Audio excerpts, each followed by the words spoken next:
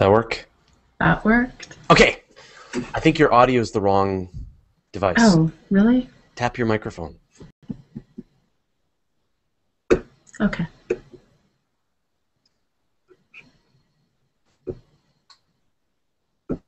And you've spelled CosmoQuest right this time. We all make mistakes. That sounds way better. It was ComzoQuest last time. Oh dear. Oh, I forgot to mention you're the director of CosmoQuest. I'm going to write that in my intro. Doe. Hi, everybody. Welcome to us preparing to start the audio recording of the show and inviting you in to watch backstage how everything gets done. Yeah, exactly. Right, so hi, everyone. My name's Fraser. I'm the publisher of Universe Today, and there's Dr. Pamela Gay, my co-host on Astronomy Cast, and this is an impromptu catch-up episode of Astronomy Cast. So as you may know, we're a few episodes behind, just a couple, not many, and so we are absolutely committed to catching these up as quickly as humanly possible. And so we're going to be doing a few more of these impromptu episodes and catching them up to the feed, because I know the feed is a little behind as well. So so thank you, everybody who has noticed this is a problem. It is a daily reminder that we are behind, and we will get caught up. So anyway, so today we're going to do a live episode of Astronomy Cast. We're going to record that. It'll take us about half an hour, and today's episode we're going to be talking about the observable and unobservable universe. And so that'll take us about half an hour, and feel free to make any comment, questions, posts while we're doing the show. Sylvan Westby wants to remind you, are you recording in stereo? No, I'm not. Valid question. Valid question, very valid. And so you can, by all means, make any comments or questions in the various places, and I will be watching them. And if we make a mistake or if you catch something we need to fix, I will try to incorporate that into the show. So there's a bunch of places you can do that. You can make a comment or question on the event page on Google+, or if you're watching this on my feed or on Pamela's feed or somewhere on Google+, you can make a comment there, and we'll try to get all of those sources. I make no guarantees. It's a little tough to catch them all.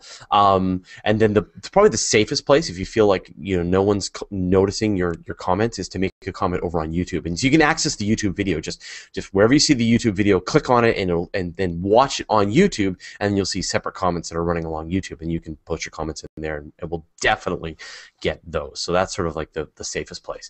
And then also, if you're watching this somewhere else and you like to use Twitter, we can catch that. Just use the hashtag AstronomyCast. And so during the show, just keep the chatter up, and we'll sort of incorporate any of those comments. And then after the show, by all means, make any comments or questions, and we'll try to stick around for a few minutes and answer your questions. I'm not sure how much time you have today, Pamela. I have a date with my horse at 5 p.m. Okay, well, you're in the future. 3, so 4. So we kind of want to get out of here for you around like 4. So I'm not sure how long it takes for you to get to the horse, but I usually I leave my house to go meet my horse at 5. So we have about an hour and a half, 2 hours. Yeah, but we're not going to stick around for an hour and a half, 2 hours. We'll probably stick around for 15, 20 minutes after we do the show. So I just wanted to see you convert time zones in your head. That was an easy one because you're only 2 hours ahead of me, so that was not so bad. It's when we have to convert 3 or 4 of them all at the same time is when it gets complicated. Okay, cool. Well, let's get rolling then. I'm ready to press record. If you're ready to press record. Yeah. Pressed record. Testing. Yeah, that's good. I am recording. All right, let's do it. Here we go. Astronomy Cast, episode 295 for Monday, February 25th, 2013, The Observable Universe. Welcome to Astronomy Cast, our weekly facts-based journey through the cosmos, where we help you understand not only what we know, but how we know what we know. My name is Fraser Kane. I'm the publisher of Universe Today, and with me is Dr. Pamela Gay, a professor at Southern Illinois University, Edwardsville, and the director of CosmoQuest. Hey, Pamela, how you doing? I'm doing well. How are you doing, Fraser? Good. Do we have any announcements or things to talk about? We do. We Okay. are continuing to advertise for the classes that are going to be starting soon through CosmoQuest. You can get to them by going to CosmoQuest/classes. Cosmoquest.org/classes? Yeah, cosmoquest.org/classes. And we currently have 2 upcoming classes. One of them is on the sun, stars, and stellar evolution. That one is taught by Rain Sanders, who goes by Dear Astronomer on Twitter. The other class is cosmology, taught by Dr. M.R. Francis Matthew. He shows up as Dr. Mr. Francis on Twitter, which amuses me to no end. Yeah. He is teaching a class on cosmology.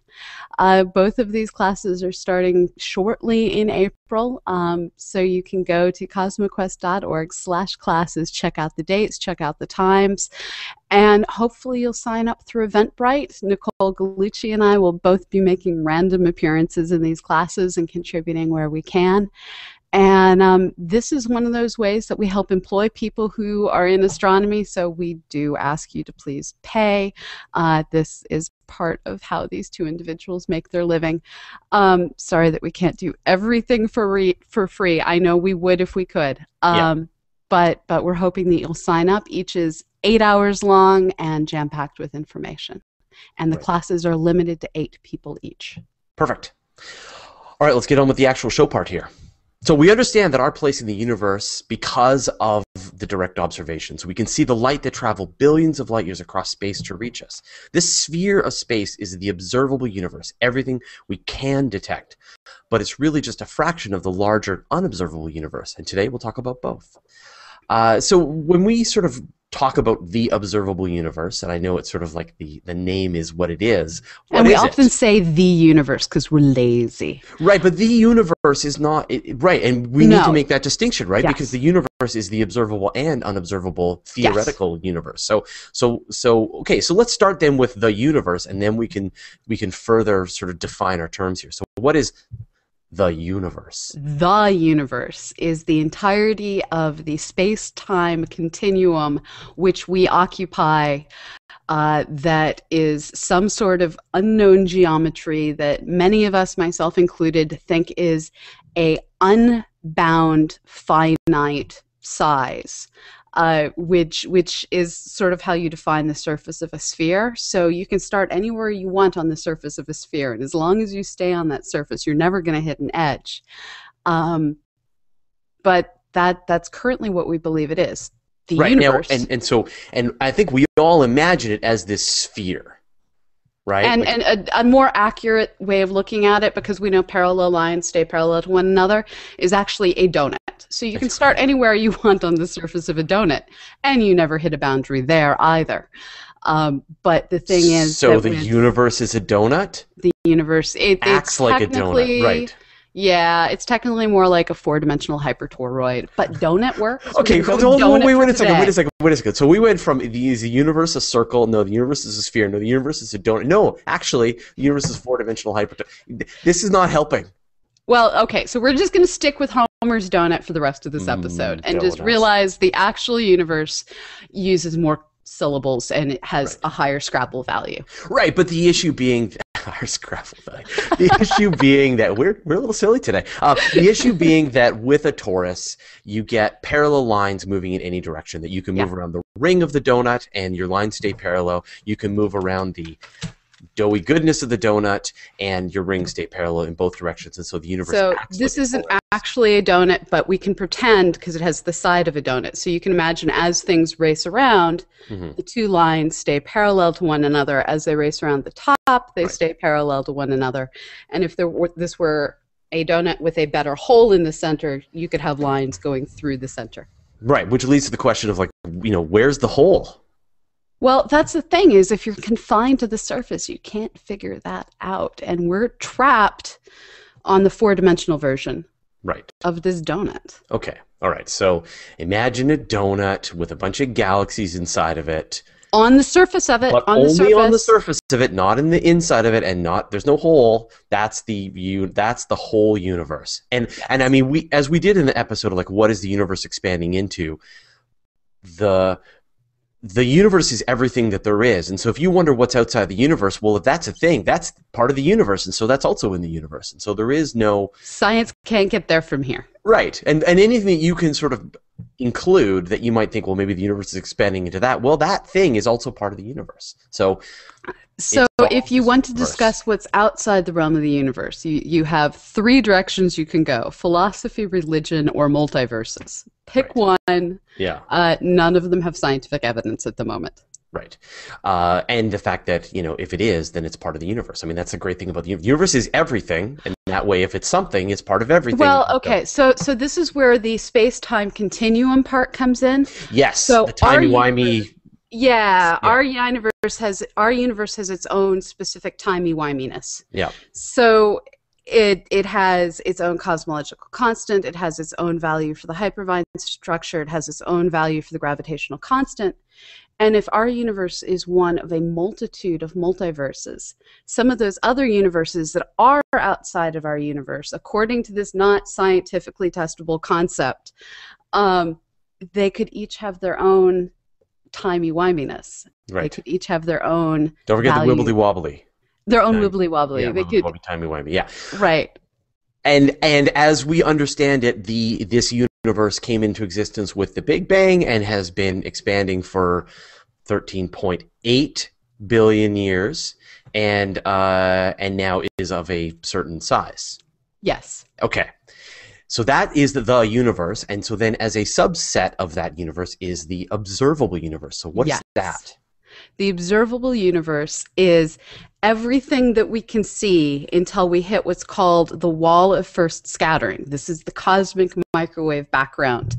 And there is universe beyond that, but we can't see it because of this opaque wall of microwave background radiation. Is that also a donut? So it's a sphere, right? Now, here's where it gets confusing, because we're attached to the surface of this four-dimensional hyperdonut thing. Mm-hmm.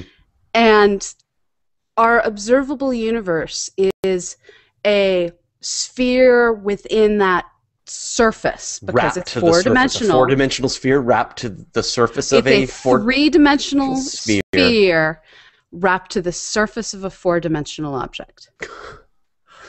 Okay. I didn't say I wasn't going to hurt you with No. I love that I even was able to get partway there. I feel really proud of myself that I was able to think of it a three-dimensional sphere. I just went one dimension too high, but no, we're okay. Right. Okay. So you got a three-dimensional sphere wrapped to this four, but it being right. But as we understand it, we look in all directions out from the Earth and see in 13.8 billion light years in every direction. Minus 400,000. Planck's new number, 13.8. Right, no. Minus the 400,000 for when the cosmic background formed. For the scattering, right? Okay, yes. So we've got the out to that age, and so can you explain sort of what is that first scattering? So what happened was our universe formed. Everything was compacted down to a small point, and then that small point, all of it expanded into this donut. Now there's no center to this. The entire donut, so like suck all the air out of a donut to a microscopic point and then blow air into the donut. There's no center to the surface of that donut at any point in time. Never a center. Right. And the center of the donut, the center of the surface of the surface of the donut. Yeah. And at no point was there a center to that surface. Now, initially, everything was so compacted that it was pure energy. And as it expanded out, that expansion caused it to cool, caused it to lose density. Eventually, we were able to have protons, electrons, neutrons start to form, not necessarily in that order. And as these things formed, they stayed in this constant scattering with the photons, and everything was constantly interacting. And because of this constant interaction, we say that it was all in equilibrium together. Another way to think of it is a photon, as it went, couldn't go far enough to actually escape. It was just constantly getting absorbed and re-emitted in all directions, so it was also opaque. And then at a given special moment, everything reached a low enough density that a photon, as it tried to travel, didn't necessarily get reabsorbed.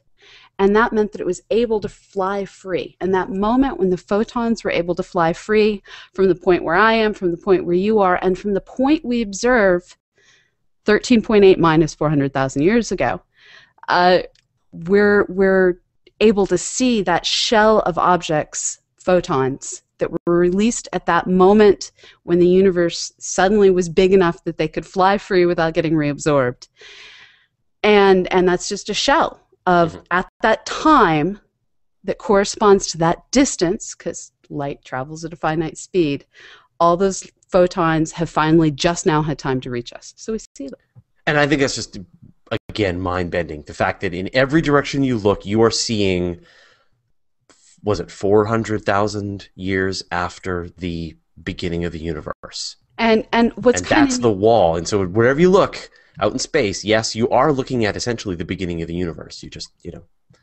And what's cool is no matter where you go in our universe, when you look out, you will see a different sphere, but it's always coming from that same time, and it's always the same size sphere around you.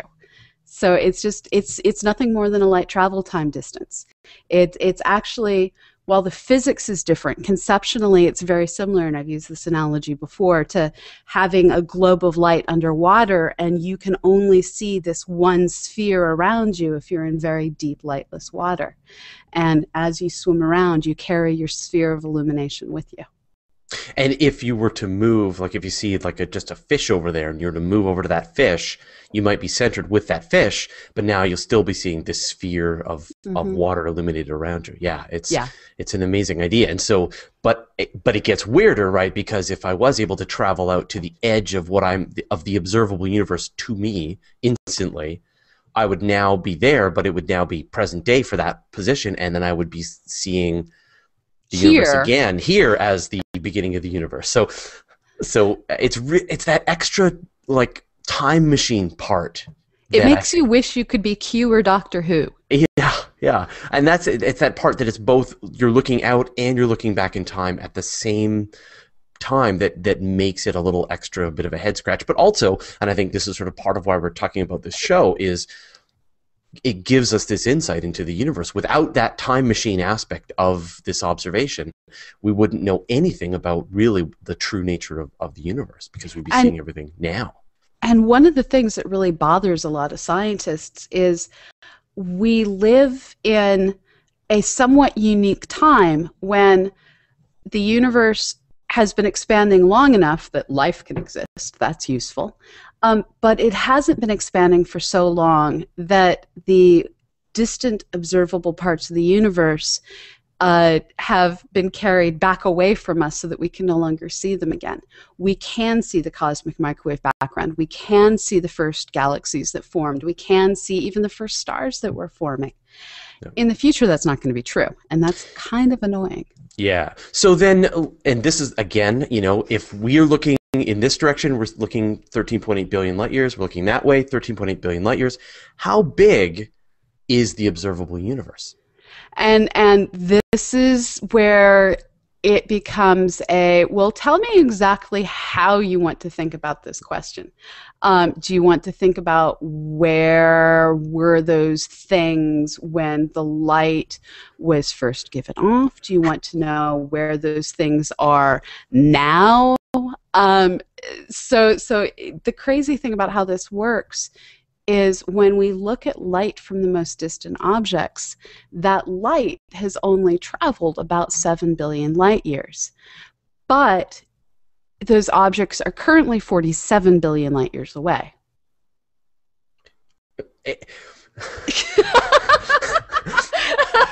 So light... Sorry. Man, okay. So those objects, light has only been traveling for 7 billion light years. So the light is only, is the light 7 billion years old? Because we're seeing it as it was emitted 13.8 billion years ago. That's the distance the light traveled? Because the universe has expanded since then. Yes. Right. And so the light was given off, and the light made its way in our direction. Yes. But then the universe expanded. Or to use our analogy, we always talk about these sidewalks that are increasing in number of squares. And so by the time the light finally makes it to us, it's had to travel an additional 7-ish billion light years of distance beyond just it moving at its regular light speed because of this expansion of the universe, right? Yeah. Okay, so we've got that sort of. Actually, the light's only been traveling for 7 billion light years from its, or 7 billion years from its perspective. Actually, it's only traveled 13.8 total billion light years in space. But then you said 47? 47 billion light years away Is where it now. is right now. Yes. So, like, the universe is like about, the observable universe is really about like 92, 93 billion light years across. Yes. Where those things are now. So 47 is 94. I'll go with that one. Okay, 94. Yeah. That's big. That's big. And yet, and I think this is really important, what percentage is the observable universe compared to the unobservable universe? So based on the notion that our universe is a bound surface, and so that means that the light can start, and as it travels, it will, given the fullness of time, hit you in the back of the head. So this is the Pamela shines a laser beam, light comes back, hits the place where my head would be had I not died and crumbled to dust. Right. But we've tried to look for places on the sky where we can see these patches of light that were both emitted from the same place, where the patch of light expanded in two different directions. And we can't find those. And so based on our current understanding of physics, this limits us to being only a few % at most of the entire universe. By volume? By volume. Right. So, and now the math is getting away from me here, but like if it's a couple of % by volume, volume pi, 1/3 Don't pi, go there. It's R a lot. cubed. It's a big number. It's a big number. Like several hundred billion light years across? A thousand? So it trillion would be light years across?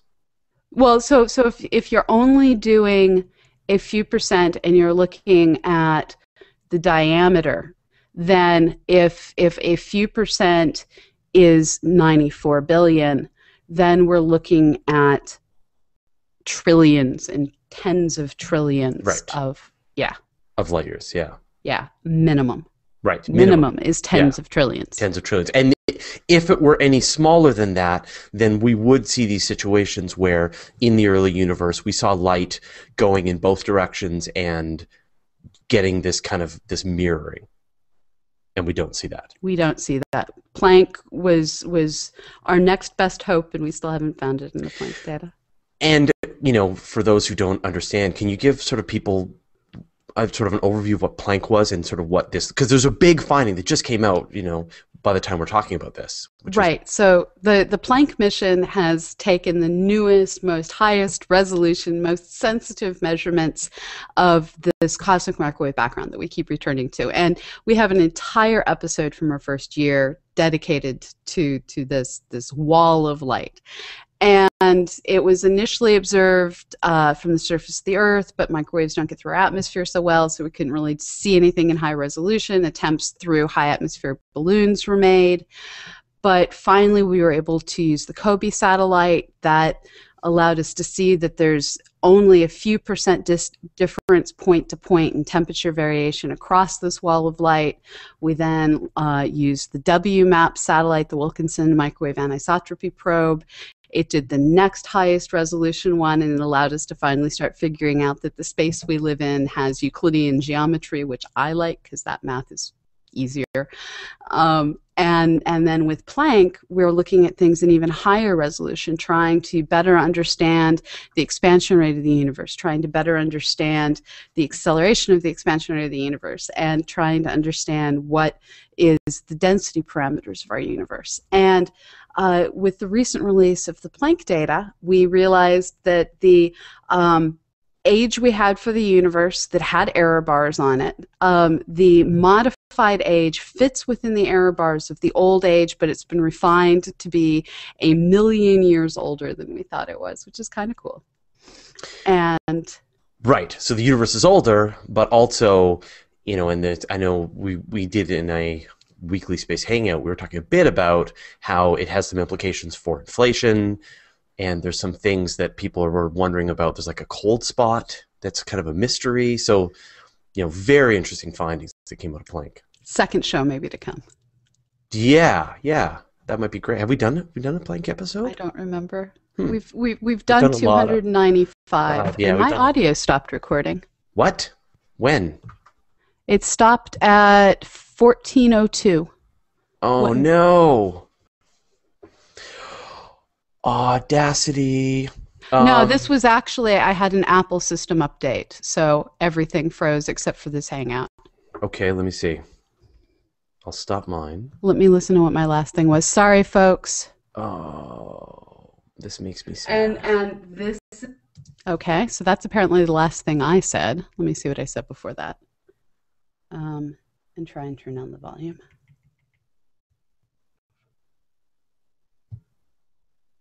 Forming. In the future, that's not going to be true, and that's kind of annoying.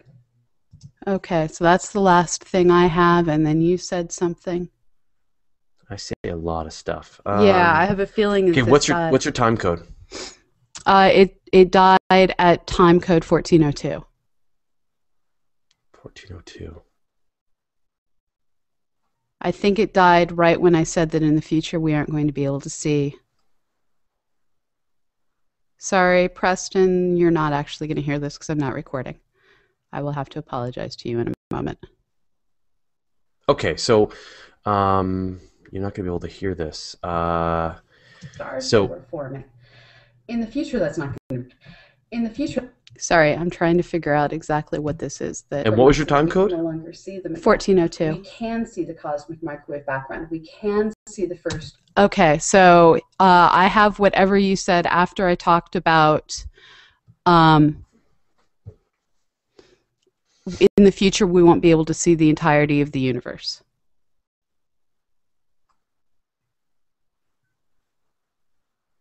In the future, we won't be able to see the cosmic microwave background.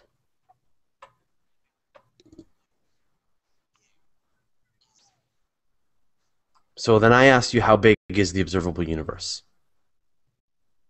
Okay, so I guess we're going back to how big is the observable universe. Yeah, and so the I'll pop my speakers out here for a second. Okay, sorry everyone.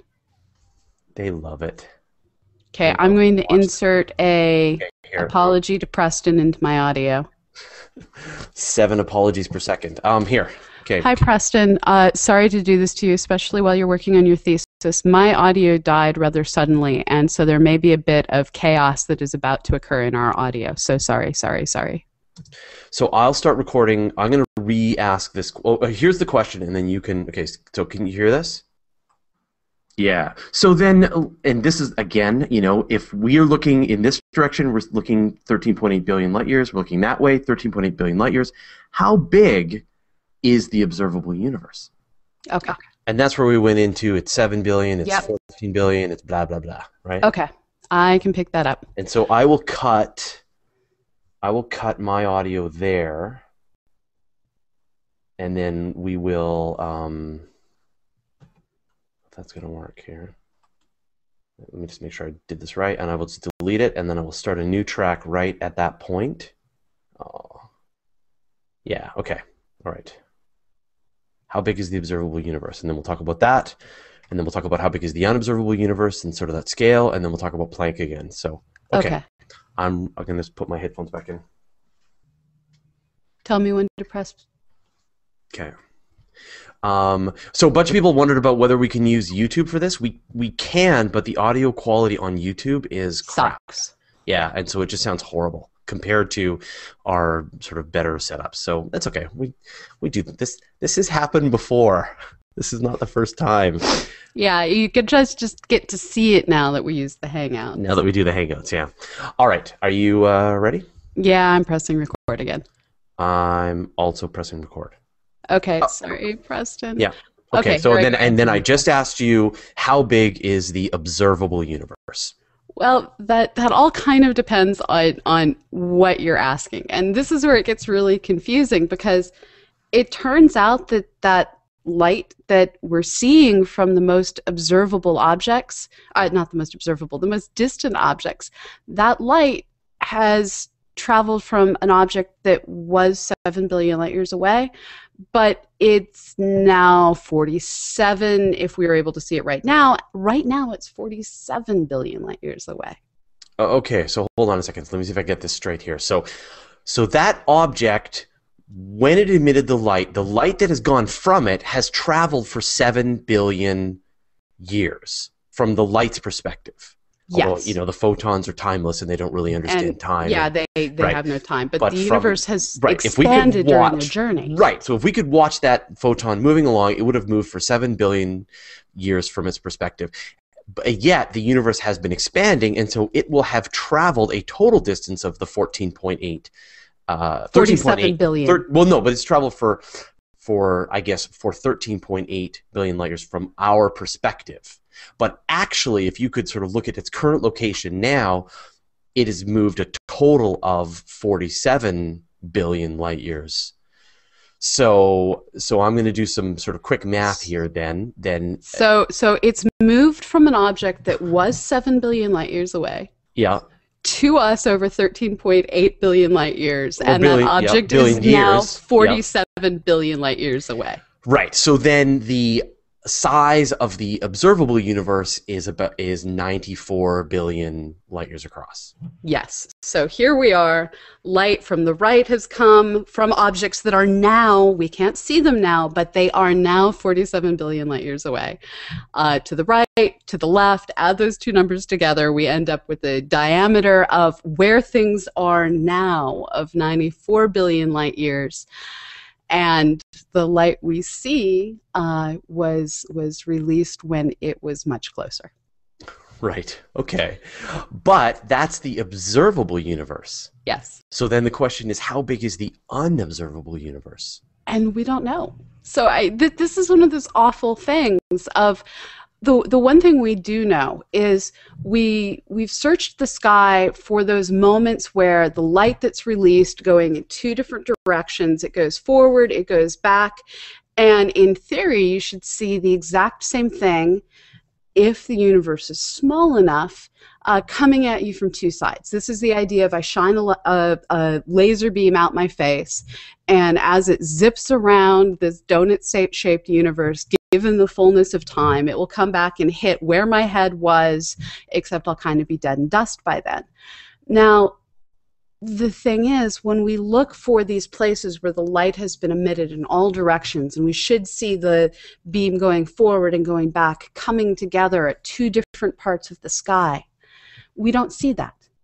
And that means, from our best understanding of modern physics, our universe is so much larger than what we can see that what we can see is probably only a few % of the greatness of the actual universe. Right, and we've talked about this in previous shows, that the universe could be infinite, or it could be finite, but it's just so big that we're not seeing this curvature, we're not seeing this mirroring of the light in our observations. And I know that scientists working with the Planck mission recently released the most accurate map of the cosmic microwave background radiation ever done, much more sensitive than was done by WMAP or before.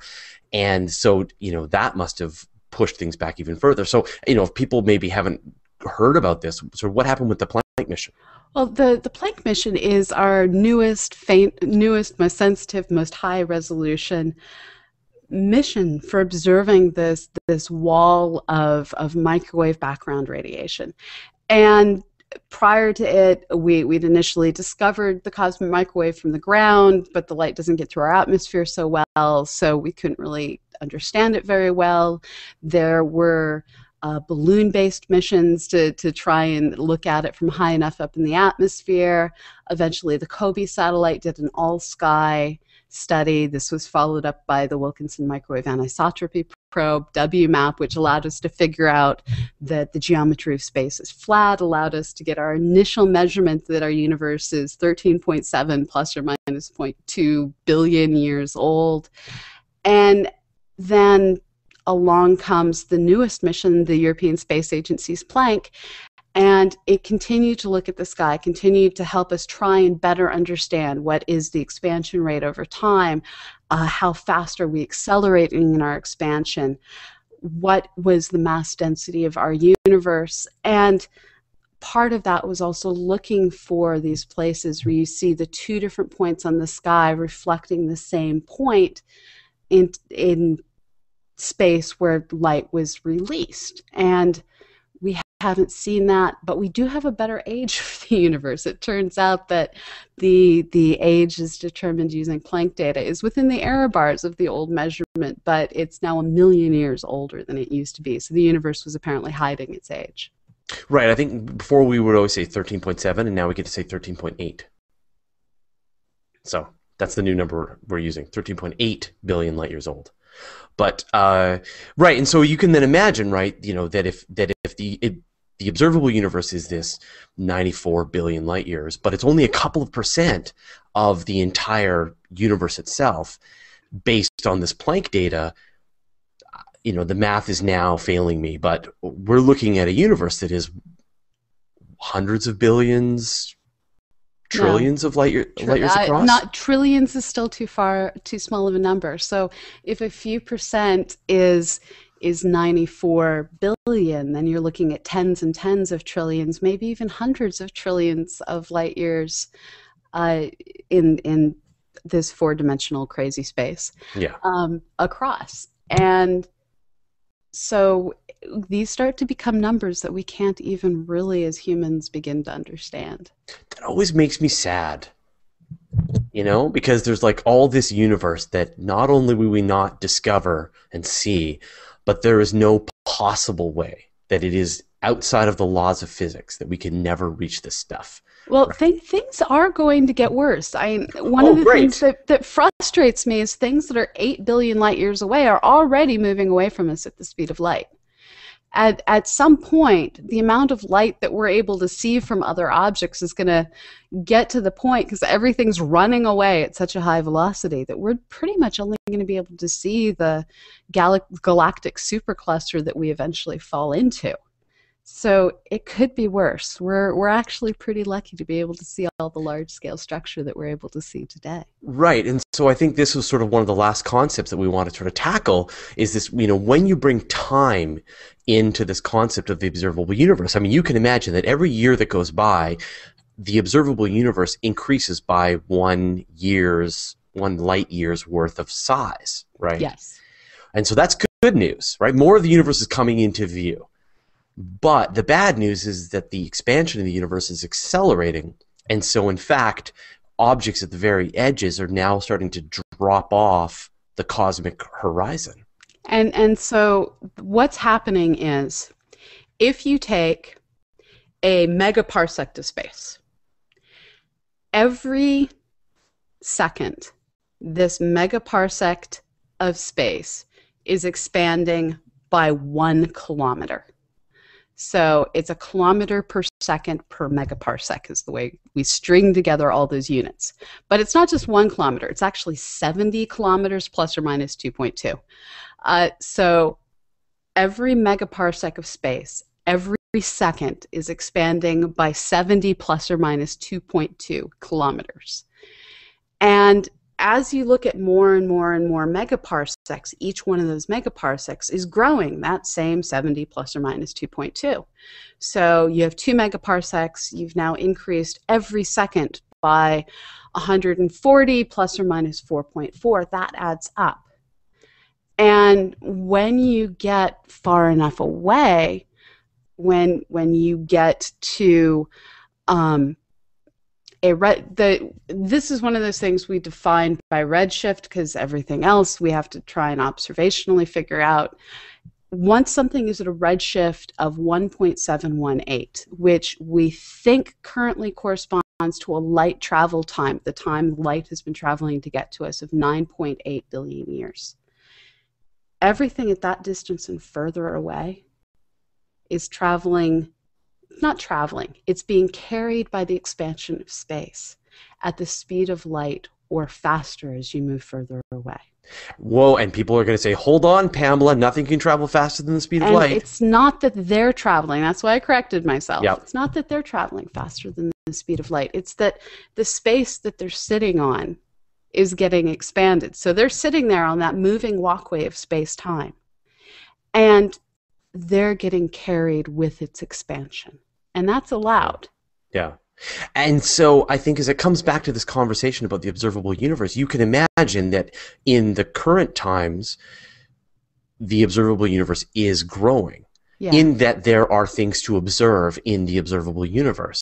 But we will reach this time in the distant future when, although the observable universe will still be increasing, of course, thanks to the speed of light, there will be nothing to see out there. And eventually it'll start to shrink. And so you'll actually get this shrinking of the observable universe because the number of things that we can observe within the age of the universe has gone down. Yeah. And one of the neat things to think about is every time we look at the cosmic microwave background, we're actually seeing something slightly different because we're seeing light that has traveled from a slightly different place. But because it was so consistent, because we're looking at cosmological distances, not human distances, we don't actually see a movie of a changing background of irregularities in the microwave background. But over, again, the fullness of time, the cosmic microwave background will be seen to change. I don't think humanity is going to last that long. Right. But it's just neat to think about how everything is changing, and all we're seeing is a snapshot of our universe.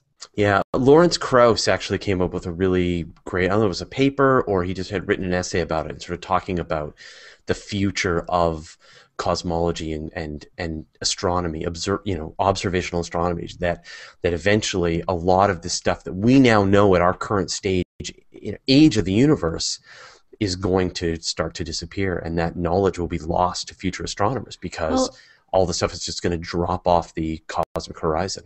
It's only lost if we lose our documentation and we fail to spread to other worlds as our sun dies. Think of it more as it's going to become the dodo bird. It's going to become something where we have data tapes, where we have, I doubt it'll be data tapes in the future, we have recorded memory crystals that contain the Sloan Digital Sky Survey, the data from the Large Synoptic Survey Telescope, and all the information that's going to be gathered in the future. And it's like going into the Natural History Museum and seeing all of the bones of the dinosaurs. We can't see the dinosaurs, but at least we have data. And so it will still be a science. And so, and that's a really kind of interesting thought, right? That we have a few, maybe trillion years to get our astronomy in order and to do the most detailed all-sky survey that we can possibly do before that data starts to drop off of the sky. And it's probably not even that long. It's probably more on the order of tens of billions of years. Right. Which kind of gets back to the fact that, just like the sun and the moon happen to appear as the same size in the sky, and so we get really cool eclipses, that we happen to live at a kind of a neat time in cosmological history where this information is available to us, that if we appeared any time later on, that it wouldn't be available to us. And this is where there's so many good, Larry Susskind has written some excellent works on this, where it's the concept of the anthropic principle and the multiverse. Yeah. There's very few ways to explain the fine-tuning of our universe. Have we done a show on the anthropic principle? I don't know if we have. No idea.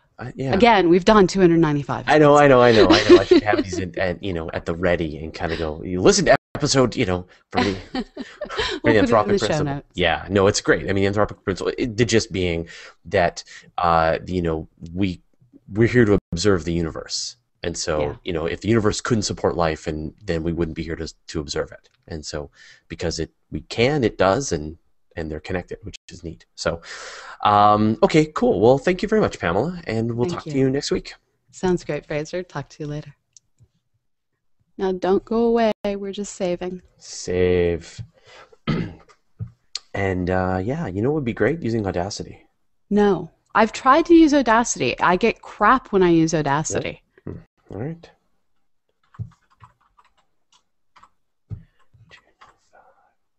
Remember, you're using either Linux or godforsaken Windows. Windows. I am using Windows, and I apologize. It makes me sad. You have no idea. See, at least my Mac has BSD under the hood. Single mono channel in the exported file. Okay. So the reason my thing died is it was trying to install a security update. Thanks. Yeah. Thanks, Apple. Okay. All right. I'm safe. Hi, everybody. Okay, let's look at some questions. All right. We got an email asking if we've heard of space cookies, and now I'm hungry. Space cookies. IR Resources 07 on YouTube says, I cannot even imagine a four-dimensional space. And that is right, you cannot. Like, your puny three-dimensional brain cannot imagine a four-dimensional space. That's sort of, you know, we can't do that. It was funny, when we were traveling on this epic road trip that we did, we somehow got onto the topic of like multiple dimensions, and the kids were absolutely fascinated at like perspective, like what would it look like to a two-dimensional creature to see a cube moving through their space. And we sort of examined that and explored it, and the kids just thought that was endlessly fascinating, and they're like drawing pictures of Klein bottles and stuff. Like kids. They're so funny.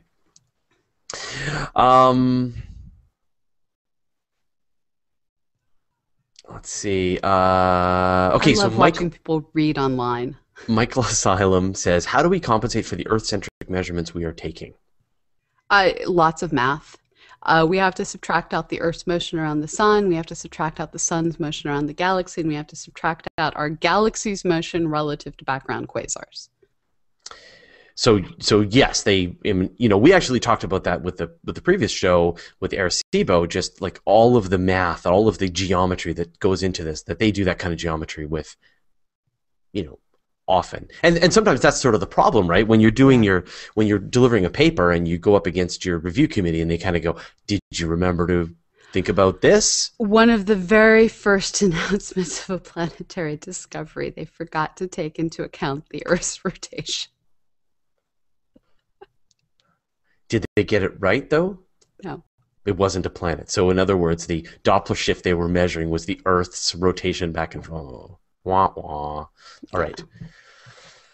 Guido Bibras calls this the Melon Twister episode. Yay! Yay! We broke people's brains. Okay, so Robert Scott Herrick asks, what's driving the expansion?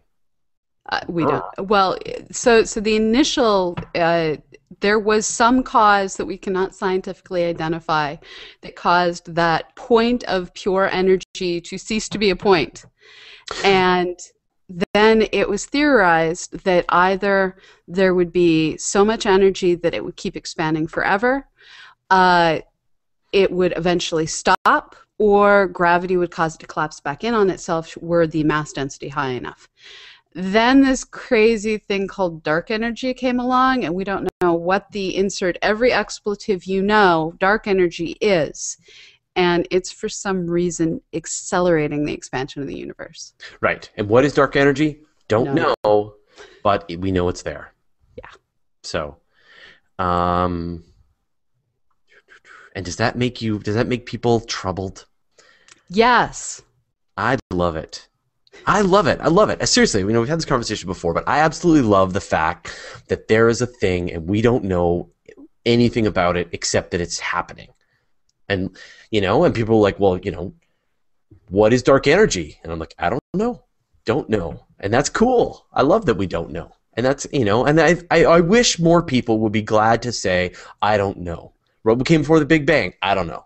What's outside the universe? Well, that's a nonsense question, but also, See, I don't know. I'm good with those because the answer is, I don't know. Yes. Science can't answer what was before the Big Bang.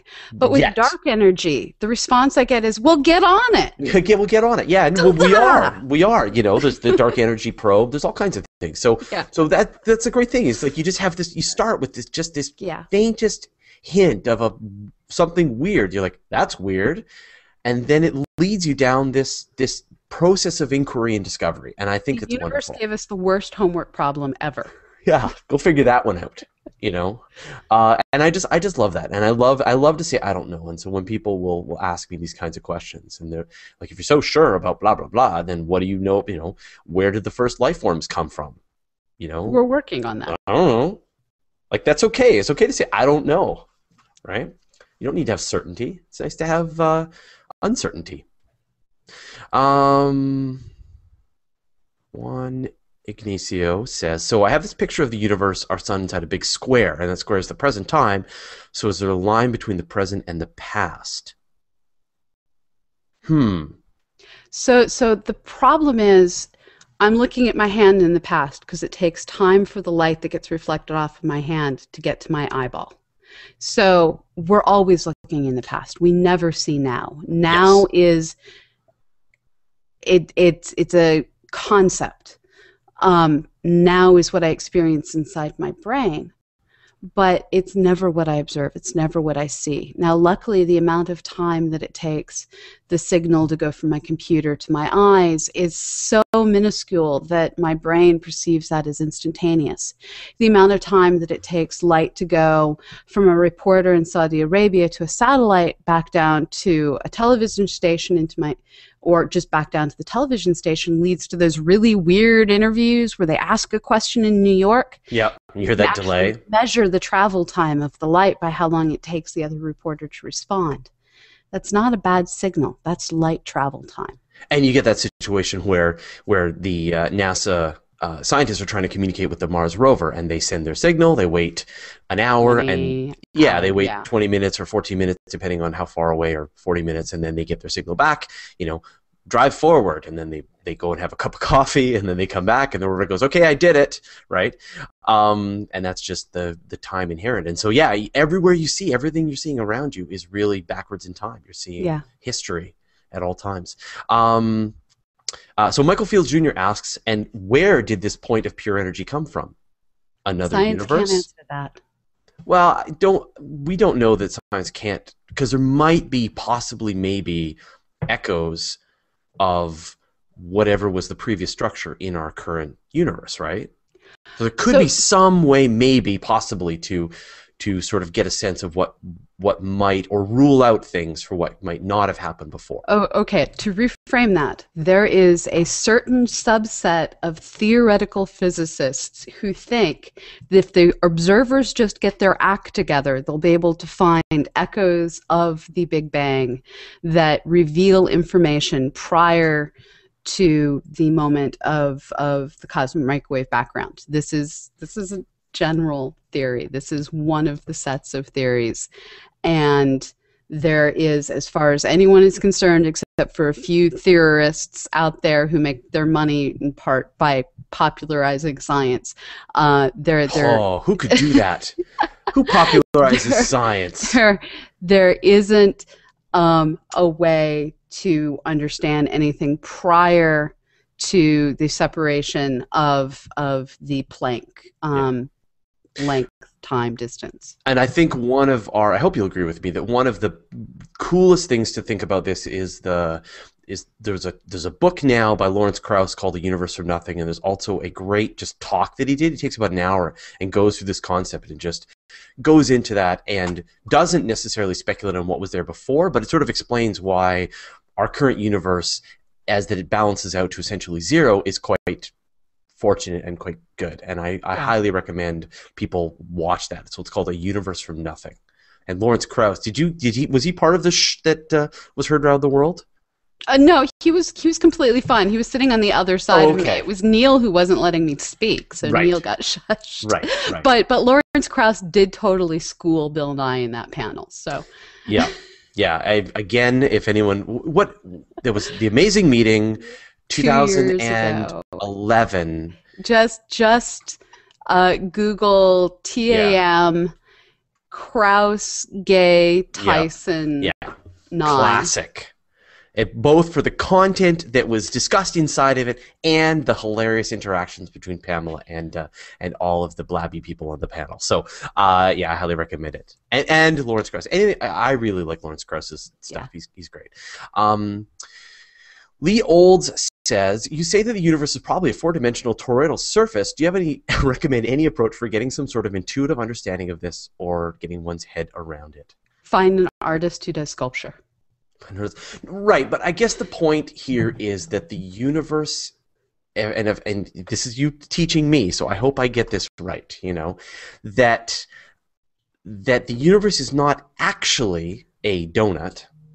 It is that the way light moves in our universe, the way parallel lines work in our universe, match the way they work on a donut. On the surface of a donut. On the surface of a donut. And this isn't a donut, right? But it will sort of have to stand in that if you are going this way around the edge of a donut and you have two light beams, they will stay parallel. Two lines will stay parallel around the outside of the donut. And if you go this way around it, the two lines will stay parallel, and that's the behavior of the universe. But it is not actually a donut. It has the characteristics of a donut, but in 4 dimensions.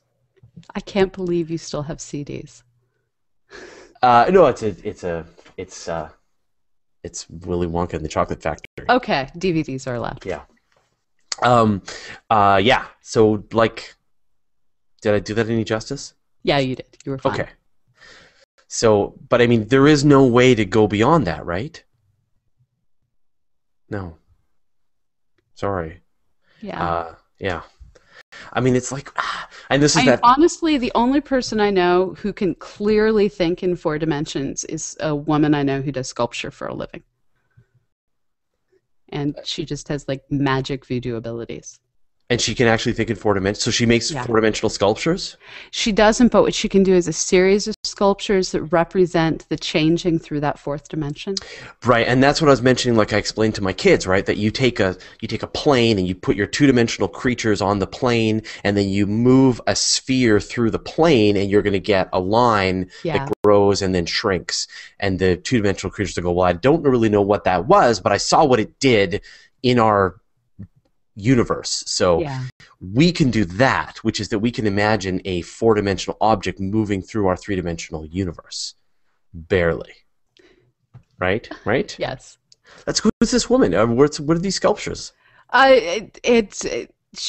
She does all sorts of stuff lately. She's been doing things involving arms evolving into wings. It's snail scott. She has a variety of different things in the St. Louis area, and she's a professor at Blackburn and St. Louis University. That's really cool. So Zuckavondil on YouTube asks, if the universe expands enough, does it meet itself eventually and collide? Wrong concept. So it's not so much that it meets itself and collides as those 2 points are always in contact. Which 2 points? Those 2 points that we're expanding. So there is no edge to the surface. To have a collision, you have to have an edge. Right, and so it's the same thing as like you blowing up a balloon and saying, you've got if you can go around the balloon and reach your originating point and you're expanding the balloon, is there any point where the 2 sides of the balloon are going to collide? And no, I mean, the balloon will just grow and grow and grow. And if you're worried about what happens in the hole of the donut, that's where I say we can't think in that many dimensions. Michael Fields Jr. asks, the most important question I can think of, what is behind Pamela on that windowsill?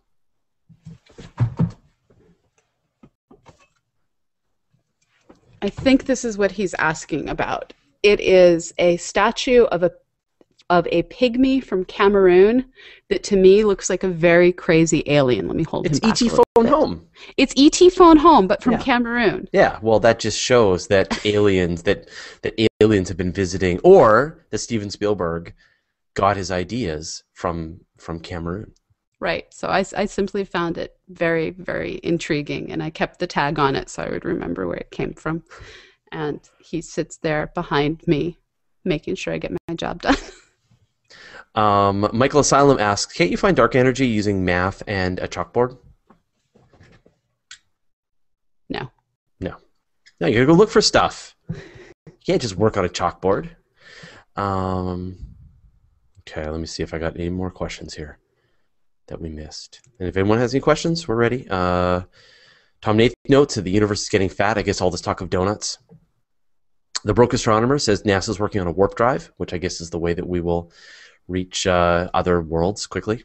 They're going to need a lot more money to get there from here, so please support getting NASA funded. And I did not say that while wearing an employed by NASA hat. They will need more funding, though. Vote NASA. Let's see, anything else? Dan By says, anyone's having a deja vu? Oh, that was when we were recording the episode, right? The second version.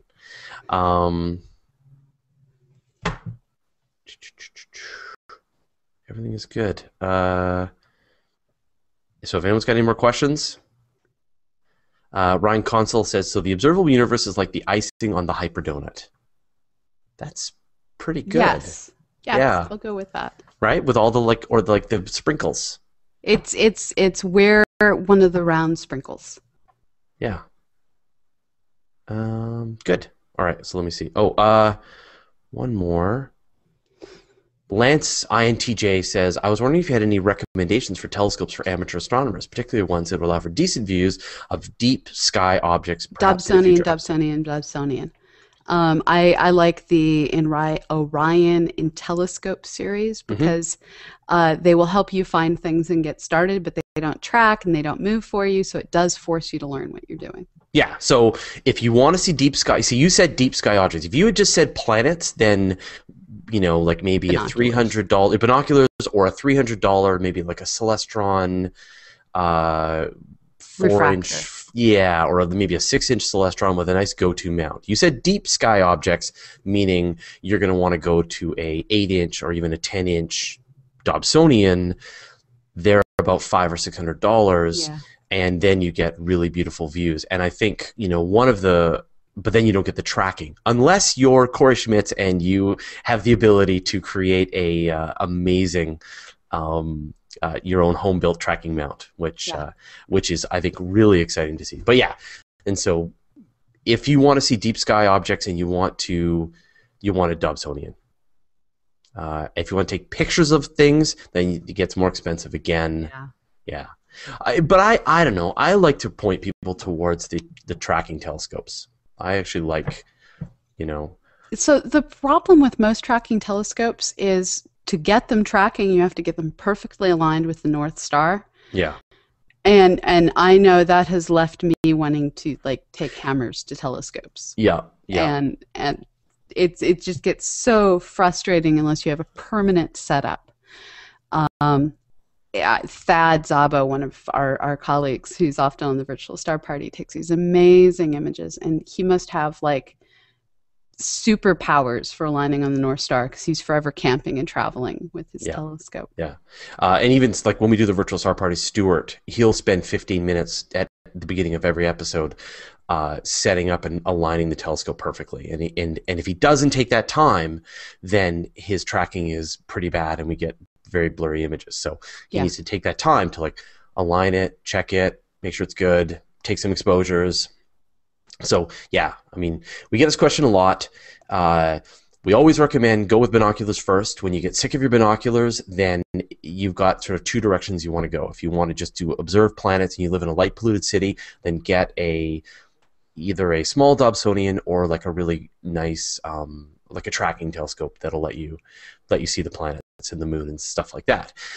If you do have some dark skies and you do want to go bigger, then you'll want to go with a Dobsonian if you just want to do observable. And if you want to do astrophotography, then I actually went a middle route for astrophotography because I love my camera. Yep. And I also lust after a Teleview telescope I can't afford. Yeah. So I got one of the nice tracking mounts that Orion puts out. And we have no sponsorship from any of these people. These are honest. Yep. This is who we are personally buying from with no sponsorships. I bought one of the nice Orion mounts and a 300 millimeter lens, and that's if we ever get clear weather again. And I fully blame my 300 millimeter lens for the clouds. If we ever get clear weather again, that's what I'm going to be using to try and do some astrophotography. Yeah. Tom Nath says, by the way, you can use a go-to on alt-azimuth mode and use any 3 bright stars. That's true. It is still just time-consuming and tricky, and you just need to take your time and get it done right. And so if you just want to like, oh, cool, it's a nice night sky, let's set up the telescope. Everybody come look through it. But hold on, give me 15 minutes to align it, unless you have it in a permanent mount. So that's all. That's all. I mean, it's just, you know, something to be said for just taking the big Dobsonian and swinging it into position and letting people look through the telescope. So yeah. Agree. Yeah. Bill Straight asks, I'm about to buy my first telescope. Can a moderately intelligent guy figure out how to find objects solo, or should I join an astronomy club? You could totally find them solo. Night Watch. Astronomy club makes it more fun. Yeah, for sure. But I recommend the one that I learned with was Night Watch. I don't know about what you used, but I used Sky and Telescope magazine. Yeah, okay.